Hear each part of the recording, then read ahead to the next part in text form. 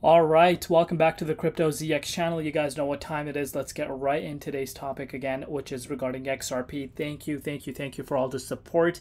Continue smashing that like button, hitting that red subscribe button, and again, you guys know the drill. You will get the continuation of these updates, but we will come back to the overall market. You know, altcoins are absolutely killing it as we know, but let's talk about some other things. Before I do that, as always, just a quick disclaimer: anything on this channel is not financial advice. Always do your own due diligence and research when you are investing in crypto. So we're going to come back to the price, briefly talk about the price, but I really want to talk about some other things. So you can see the US law, we're about to go bananas, and this is of course section 3 limitation of who may issue a payment stablecoin. So it shall be unlawful for any person other than a permitted payment stablecoin issuer to issue a payment stablecoin for use by any person in the United States. Does that ring a bell? RLUSD, guys. Obviously waiting for the regulatory approval, but this is massive. And of course, Rift replies back saying Ripple gonna be a central bank. And on this channel, you guys know we keep it 100% realistic. None of this BS of unrealistic $80 to $100 price points.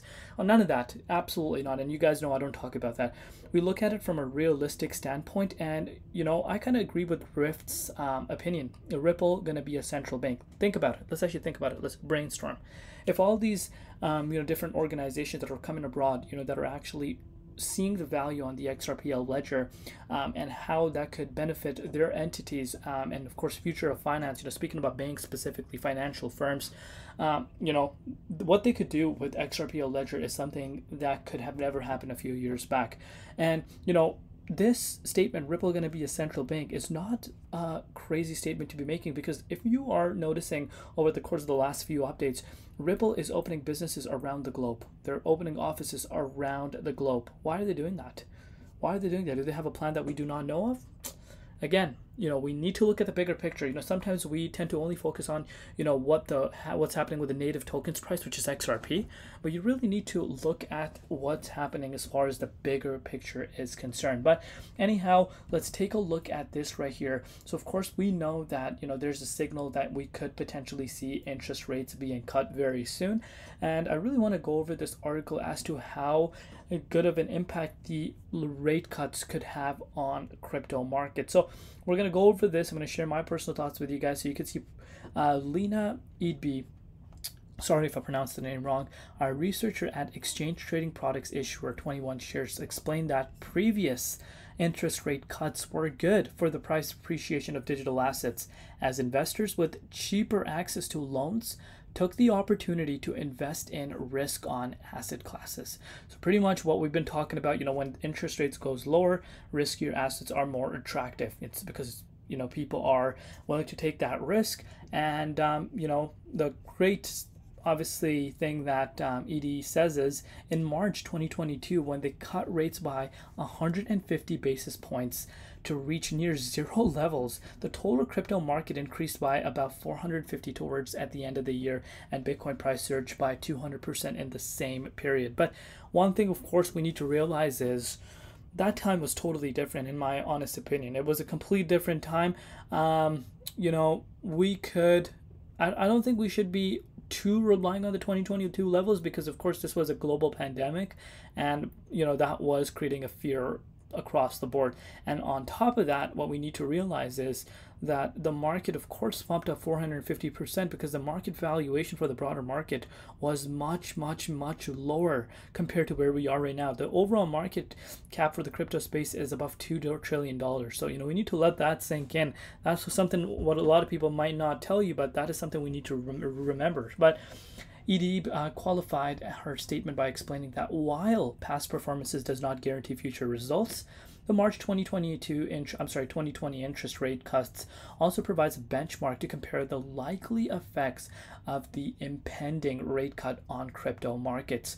So I totally agree. Past performance does not necessarily mean, but just look at based off of what happened due to the announcement itself.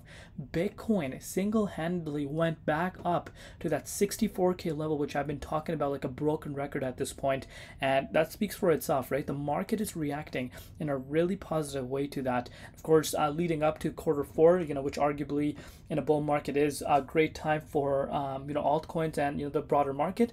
I think this could not have happened at a better time than now.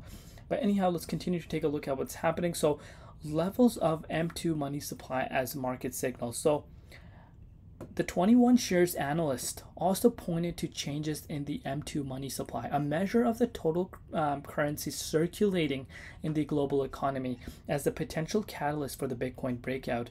EDB noted that Bitcoin price usually reaches its lowest point several months before the M2 supply bottoms out, before surging rapidly. This rapid price surge typically surpasses liquidity growth before pulling back in what the analysts describe as mid-cycle correction. And also she believes that her Bitcoin exchange traded funds, which are ETFs, are a key catalyst for price appreciation amid the M2 money supply cycle. So of course, ETFs are a massive catalyst. We've been speaking about this. ETFs have changed the game. They have changed the game. They have changed the landscape. And guess what these institutions are trying to do? Do you really think we're only going to see an Ethereum and Bitcoin ETF? Absolutely not, because guess what? The interest for these ETFs are going to be for other assets, and they're going to come and list other assets. And it's just a matter of time. Might not happen tomorrow, might not happen at the end of the week, but very optimistic that we're going to start seeing Wall Street hit with a lot of different crypto ETFs, and of course that is going to be very, very nice to see. But you could really look at it from this standpoint. This market is completely changing over. If you understand this, you are starting to see, number one, real world assets, the coins that obviously are in that niche, they're getting a lot of attention. Layer 1s, layer 2s, of course. And you're seeing institutional interest. They're really trying to control the crypto space. And if you don't see it, guys, you want to look very, very closely, because the signs are definitely there. But yeah, very interesting things happening, regarding the crypto space. And I do want to know from you guys as to what you think regarding this. But look at this, guys. Institutional interest in digital asset investments remains high. So despite a 528 million outflow from digital assets investments products during the week of August 3rd, which is of course at the beginning of the month, institutional interest in digital asset investments remain high, as evidenced by a strong inflow into BlackRock's iShare Bitcoin Trust and Fidelity's Wise Origin Bitcoin Fund, 20.3 million and 61.3 million respectively. So that speaks for itself. These numbers are not small numbers by any means, and you can really see as the market corrects, while there is a lot of bloodbath, that is what obviously happened at the beginning of the month, you do see these big institutions picking up that bloodbath. Speaks for itself, right? So as far as Bitcoin price is concerned, number one, looking at the dominance index, is pretty much on the verge of breaking out. I spoke about this in some of my other updates. So obviously this is kind of an indication that a lot of people now, the conversation revolving around Bitcoin hitting a new all-time high is not an unrealistic conversation to be having. Reason why I say that is because of the fact that when you do see Bitcoin sitting at these key levels, you can start having these conversations again. And now if we're able to break out of this key resistance, a $70,000 Bitcoin could be literally very, very close, and we can even see that in the next few days if we're able to break out of this key resistance. So that is obviously really, really beneficial to be thinking. And as you see this, key resistance breaking out, I think we will see the dominance actually breaking towards a yearly high, because a lot of anticipation in Bitcoin breaking towards an all-time high. It's better to get that over with. Of course, for the price of XRP, it's going to appreciate as well, and other altcoins, whether you hold some other altcoins or XRP, obviously it's going to have an impact on it. So we need to look at it from that point of view, which a lot of people don't. A lot of people just focus on, when is the price of XRP going to hit $50? When is the price of XRP going to hit $100? Like, come on, like, where are these people coming up with these numbers? Of course, I've mentioned this to you guys before. XRP's circulation supply is $56.1 billion. Obviously, if this number were to literally decrease at such a wait, Am I really not able to say that word, guys? This is super late. Substantial. There you go, guys. That when I talk too loud, I can't speak. So apologies on that. Anyhow, obviously, if it were to have that type of, massive burn out of the circulation supply, then yeah, we could be having a different conversation. But your funds are going to be worth the same. Because, look at it from like a split standpoint. That does not mean that you're just going to get free money, or your portfolio, if you have a thousand coins right now, if obviously the price goes to $10, it's going to turn into crazy amounts. That's not how it works. That's not how it works.